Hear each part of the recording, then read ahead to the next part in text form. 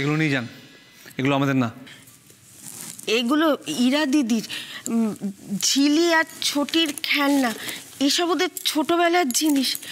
এগুলো নিচে রাখার জায়গা ছিল না, তাই আমি এখানে তুলে রেখে গিয়েছিলাম। ভালো করেছে, বাট এখন থেকে এসব জিনিস উপরে রাখা যাবে না। যাদের জিনিস তাদের ফেরত দিয়ে দিন। বাবা, কথা ছিড়ি কি বিড়বিড় করছেন? বললাম তো এগুলো নিয়ে যান। না মানে নিচে তো রাখার জায়গা নেই, একদমই জায়গা নেই। বলছিলাম কি আমি এগুলো গুছিয়ে এই খাটের তলে রেখে দিই। জায়গা আছে কি নেই সেটা আমার দেখার দরকার নেই। জায়গা না থাকলে না ছুঁড়ে ফেলে দিন। আমাদের ঘরটা ডাস্টবিন না, এখানে সব জঞ্জাল রাখা চলবে না। এগুলো ওঠান আর নিয়ে বেরোন।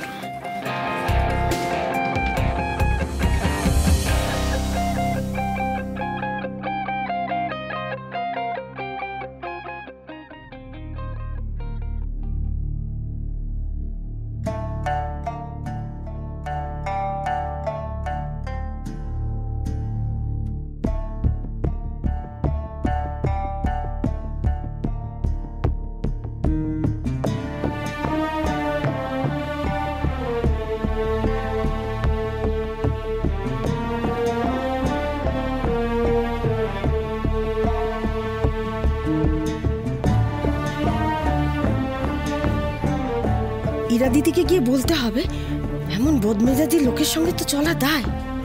সব জিনিস ছুঁড়ে ছুঁড়ে ফেলে দিচ্ছে, কোনো রকম মায়া দয়া নেই।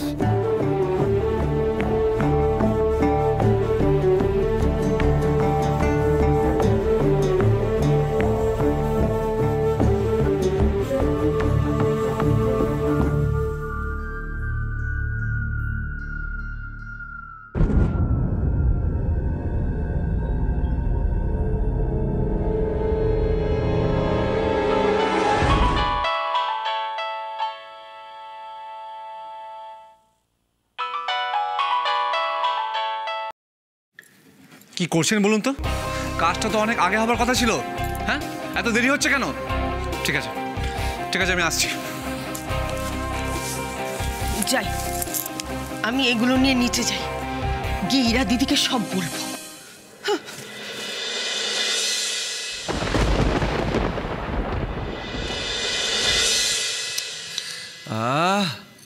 যাকে বাবা, শেষমেশ একটু হালকা হলাম।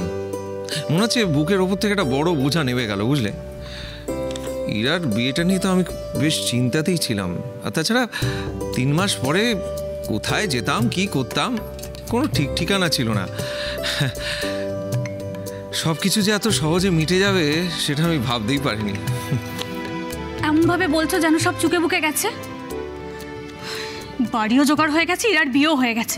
আরে বাবা, কিছুই তো হয়নি এখনো, সবেমাত্র তো ইরার আশীর্বাদটুকু হয়েছে। আরে তাতে কি হয়েছে? আশীর্বাদ হচ্ছে, কদিন পরে বিয়ে হয়ে যাবে। সত্য কাকু তো বলেছে বাড়ির একটা বন্দোবস্ত করবে, আর তাছাড়া আমার চাকরিরও একটা ব্যবস্থা করে দেবে। সত্য কাকুর কথা তো আর ফেলনা নয়। ব্যাস, আর কোনো চিন্তা রইল না। গাছে কাঁঠাল, গোফে তেল, কথাটা শুনেছ? তোমারও না হয়েছে সেই এক দশা। আরে বাবা, নিজের মনের মতন যা হোক একটা কিছু ভেবে আনন্দে থাকতে পারলেই হলো, তাই না? যা বাবা, সব যখন ঠিকঠাক হয়ে গেছে তুমি এই কথাগুলো কেন বলছো আমি তো বুঝতে পারছি না। কি জানো, আমার না মনে হচ্ছে ইরার বিয়েটা নিয়ে বড়সড় একটা কোনো গন্ডগোল বাঁধতে চলেছে। মানে? দেখো, কেন জানি আমার মনে হচ্ছে ঝিলির জন্য ইরা আর ব্রতর মধ্যে একটা দূরত্ব সৃষ্টি হয়েছে। না মানে এটা শুধু আমার নয়, সকলেরই মনে হচ্ছে। দেখো, ঝিলি আর ব্রতর ঘনিষ্ঠতার কথা সবাই জানে, এই নিয়ে পাড়ায় কানাঘুষোও হচ্ছে। তোমার কি মনে হয় ইরার কানে কোনো কথা যাচ্ছে না, নাকি এ বাড়ির কেউ কিছু বুঝতে পারছে না? আসল কথাটা কি বলো তো? সবাই সবটা বুঝছে, সবটা জানছে, কিন্তু জেনেও না বোঝার ভান করছে ইরাকে ঘাট থেকে নামানোর জন্য। লোকের মুখ আছে, লোকে কথা বলবে। লোকের কথায় বিশ্বাস করে নিজেদের লোকদের অবিশ্বাস করলে চলে বল? কিন্তু ইরা, ঝিলি বিয়েতে মত দিয়েছে। কি? হ্যাঁ, আজই তো পাত্রপক্ষ দেখতে আসছে ঝিলিকে। মানে এত কিছু তো জানি না। আরে দাদা ভাই, আমিও তো কিছু জানতাম না, খুব তাড়াহুড়ো করে ঠিক হয়েছে। ঠাম্মি কাল রাতেই আমাকে বললো। শোন না, বলছি আমরা কিন্তু খুব ভালো করে আয়োজন করব, বুঝলি তো? রান্না বান্না যা হবে সব আমি নিজের হাতে করব। আর ওই যে আমাদের মোড়ের মাথায় যে ভালো মিষ্টির দোকানটা, ওখান থেকে স্পেশাল কিছু মিষ্টি কিন্তু অর্ডার দিতে হবে, বুঝলি তো? কিছুই তো বুঝতে পারছি না। ঝিলি বিয়েতে মত দিয়েছে, এটা কি করে সম্ভব? আর এই পিয়ালি, বলছি তুই একটু ঝিলিকে ভালো করে সাজিয়ে দিস। ও যদিও সাজতে গুজতে ভালোই পারে, মানে সেসব বোঝে, কিন্তু তাও কেউ বড় পাশে থাকলে ভালো হয় বল। আর আমরা যেটা করব, মানে ঘরদোর খুব ভালো করে পরিষ্কার করে নিট করে একদম রাখবো। ছুটি কোথায় গেল? ওকেও তো বলতে হবে এসব কিছু। আরে ওর ওই স্পেশাল ক্লাস এলে আর বলে দেবো সব। আচ্ছা শোন, তাহলে রান্নাটা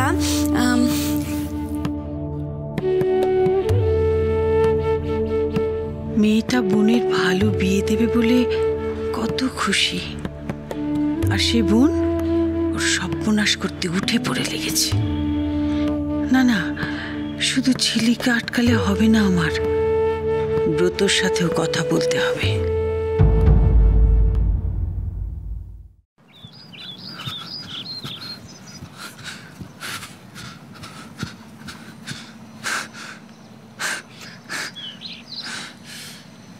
ছিলাম, ফোনটা কেন ধরছে না এটাই তো বুঝতে পারছি না।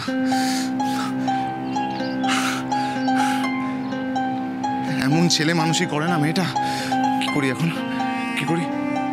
হ্যাঁ, ওদের বাড়িতে যাই। হ্যাঁ,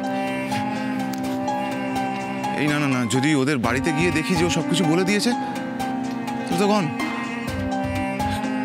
কি করি?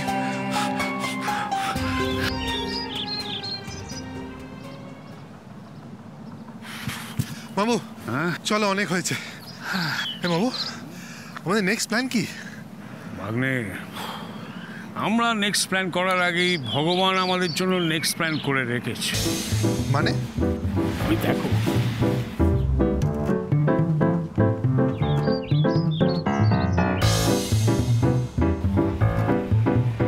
ব্রত আমাদের টার্গেট। হ্যাঁ মামু, কি করবে তুমি? চলোই না, দেখি কি করা যায়। চলো চলো। Hello,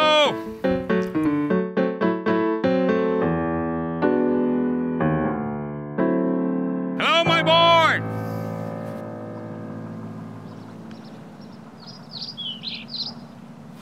good morning. হ্যাঁ, গুড মর্নিং। আপনি এখানে? এইটাই তো আমার বিশেষত্ব, আমাকে যখন যেখানে দরকার আমি ঠিক সেখানে গিয়ে হাজির হই। কি খাবারে গেলে নাকি? হ্যাঁ, আরে আমি তোমার সঙ্গে ঠাট্টা করলাম। আজকে ঘুম থেকে উঠতে এত দেরি হয়ে গেল যে মর্নিং ওয়াকে বেরোতেও দেরি হয়ে গেল। অবশ্য একদিক থেকে ভালোই হয়েছে, তোমার সঙ্গে দেখা হয়ে গেল। হ্যাঁ, দেখে চলো, এখন বেশ আদা ঠাদা দেওয়া ভাঁড়ে করে গরম চা খাই, চলো। না মানে চা এখন দেখেছো তো ভাগ্নে, এই হচ্ছে তোমাদের জেনারেশনের সমস্যা। খাওয়ার কথা বললেই নাক সিটকো। না মামু, আমায় দেখো, আমি তো সব খাই। তা সেটা ওকে বলো, চলো চলো চলো। আরে তোমাদের গ্রিন টিতে এরকম স্বাদ পাবে না, বুঝলে? চল। কি ব্যাপার মাইসান, তোমাকে এরম দেখাচ্ছে কেন? আরে দুদিন বাদে বিয়ে, কোথায় একেবারে ঝকমক করবে, তা না কিরম ফ্যাকাশে দেখাচ্ছে? কি কোনো সমস্যা? না মানে আরে আমাকে তুমি নির্দ্বিধায় বলতে পারো, বলো কি এই বিয়েটা নিয়ে তুমি খুশি নও?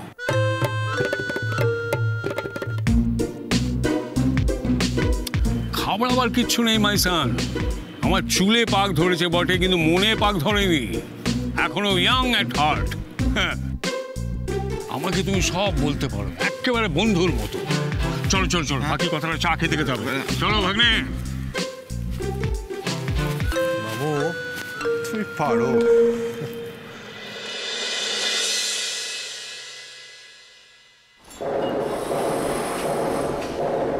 কি হচ্ছেটা কি ওপরে?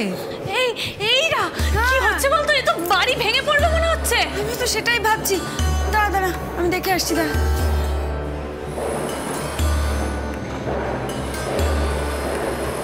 আসুন আসুন, সোজা উপরে চলে যান। যান। কি হচ্ছে এই বাড়িতে? এই কোথায় যাচ্ছেন? দাঁড়ান দাঁড়ান দাঁড়ান, নামুন, নিচে নামুন। দাঁড়াবেন না, উপরে যান, কাউরি কথা শুনবেন না। মহা মুশকিল হলো তো। এই শুনুন, এই বাড়িতে কোনো কাজ হবে না। নামুন, আপনারা নামুন। আমি কি বলছি? কাজ হবে, উপরে যান। এই বাড়িতে কোনো কাজ হবে না। দাঁড়ান, শুনুন, এই বাড়িতে যদি কোনো কাজ হয় তাহলে কিন্তু আমি... তাহলে কি? হ্যাঁ, তাহলে কি করবেন? হ্যাঁ, তাহলে কি করবেন?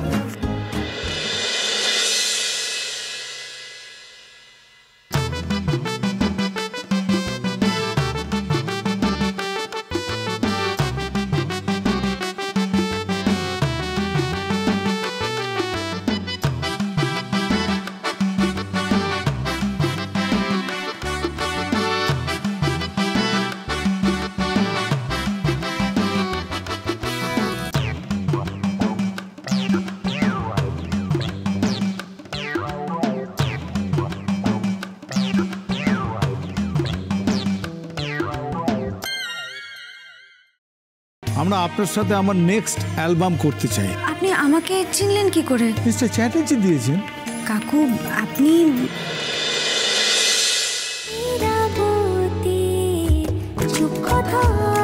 চলো চলো চলো চলো চলো পাল্টাই।